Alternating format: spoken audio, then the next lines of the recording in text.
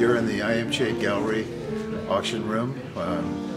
We have about 20,000 square feet here in Beverly Hills, and this is the room in which we conduct the live auction. The auction starts at 1 o'clock. It's going to be 4 o'clock in the afternoon in Beijing. So we'll be getting people on the phone from all over the world.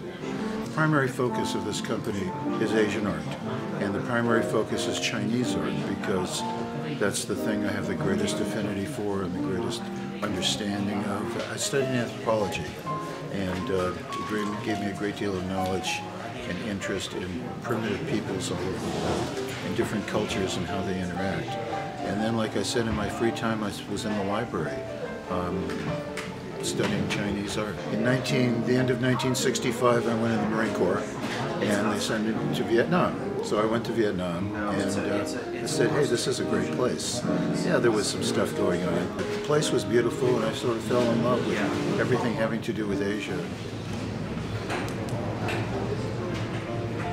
Started bringing my kids when they were about 4 or 5 years old to show them things, to walk through the museums in Taiwan, in Hong Kong, in China, Shanghai, Beijing, all the different places so they could see things. Since this is a family business, we all grew up watching our father travel the world and buy and sell.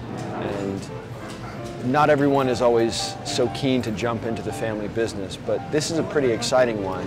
Sometimes it can get a little dysfunctional, but we make it work. Sort of see the goal of where we want to go, what we want to do, and slowly but surely we plod through and we get through it. It's always a challenge.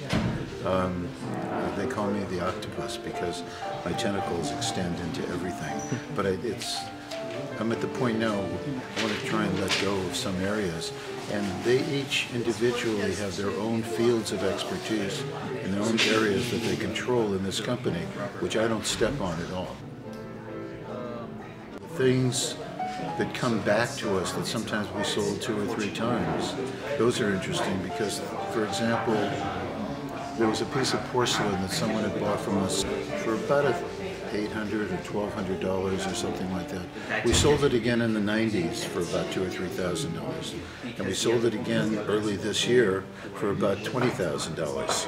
Well, at $32.50, bidder in front at $32.50, fair mark. Sold for $32.50. What's your number, please? 151. I think the most exciting part of the job is when you find something that you know is significant, is really valuable and is really special, and it's the game of trying to get that piece, either by buying it ourselves and putting it to auction or convincing that person to sell it. My favorite part of the auction process is twofold. One is getting the pieces in, because I would have this viewpoint that we're the temporary custodians of all these objects. The real favorite part is when I get up on the block, on the auction block, and I know that I've taken part in the process of taking it from one owner into the hands of another owner where it's going to be cared for. The truth is, I can remember things that I sold 30, 40 years ago more than I can remember people that I met 30, 40 years ago. $750. I have $700. Joey's bidder at $700. Fair warning. Sold for $700 to $55. It's given me a great deal of pleasure. It's kept me young. It's kept me active. I mean, there's nothing like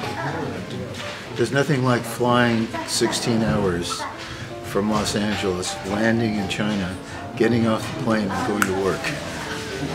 Take a night flight, get some sleep, go to work.